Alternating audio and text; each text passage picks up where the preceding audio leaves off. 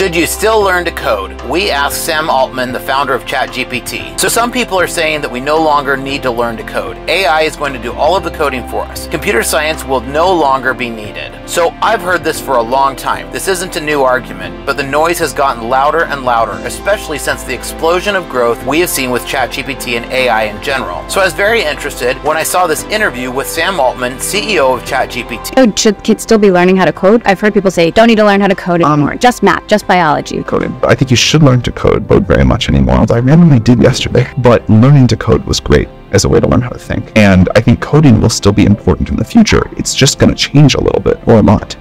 Now, I'm a firm believer in using AI. We have built many AI tools ourselves, like AskMany.ai. AskMany.ai is a great tool that we built to enable you to select either all or part of a web page and ask multiple different AI LLMs to summarize the page for you. So you don't just get one set of AI results, you can compare against many so you can always get the best answer. It also provides a chat capability that you can switch between LLMs such as Google Gemma, ChatGPT, Mistral, and other popular LLMs. So you can use the one that fits best for you. So again, we're a firm believer in AI. However, I always tell my developers that AI won't replace them, but a developer that knows how to use AI might replace them. Developers should not be writing boilerplate code. They should be asking AI for how to write an algorithm to be their double checker or to double check their work. They should be using AI to do other mundane tasks and be saving them time and making them more efficient. So that is why I agree with Sam Altman here. Developers are not going to go away. We need good developers. Let me know what your thoughts are. Make sure you like and subscribe to the channel because we always try to bring you great content.